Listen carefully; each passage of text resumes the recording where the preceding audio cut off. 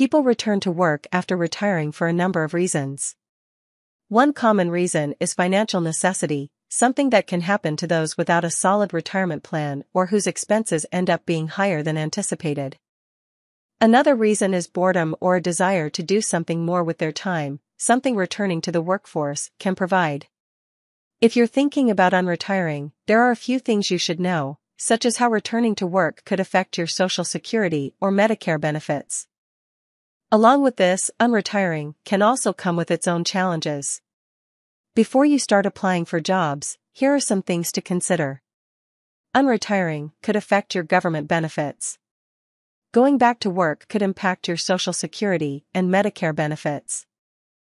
The exact impact depends on several factors, such as your age and income.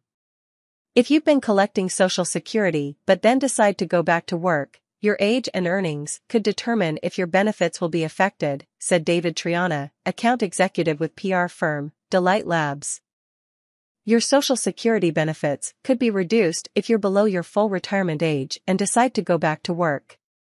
People can start collecting their Social Security benefits when they're 62 years old, but the full retirement age is 66 or 67 years old, depending on when you were born. While your benefits could be temporarily decreased, that doesn't mean that those benefits are permanently lost, added Triana. That amount will be added back once you reach your full retirement age. Of course, if you've reached your retirement age and then decide to go back to work, there's no limit on how much you can earn and your benefits won't be affected. If you're younger than full retirement age and earn more than the yearly earnings limit, your benefit amount may be reduced.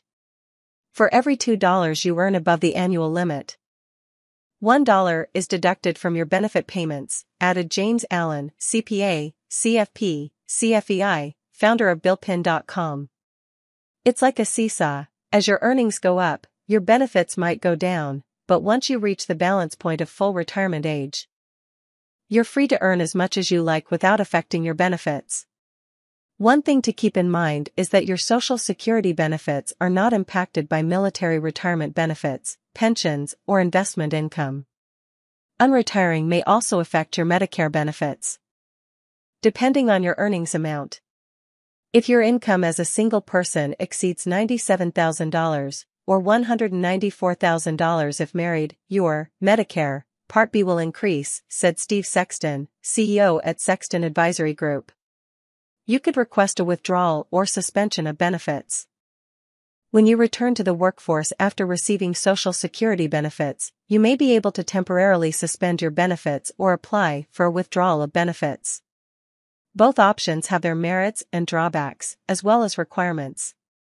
If you claimed Social Security retirement benefits within the previous 12 months, you can apply for a withdrawal of benefits and Social Security will require that you repay what you received, said Sexton. Social Security will then treat your application as if it never happened. To do this, you'll typically need to fill out Form SSA 521, which requires you to clearly indicate which benefits you want to withdraw from and why. The other option is to request a suspension to your benefits, something you can only do if you've already reached the full retirement age. When you do this, you won't be required to pay back what you've earned. You'll stop receiving benefits until you reapply for them. When you suspend benefits, your account will earn delayed retirement credits for each month the benefits are suspended, said Sexton. Please keep in mind that any family members that are receiving benefits based off your benefits will stop receiving their benefits once you suspend your benefits. The only exception is divorced spouses.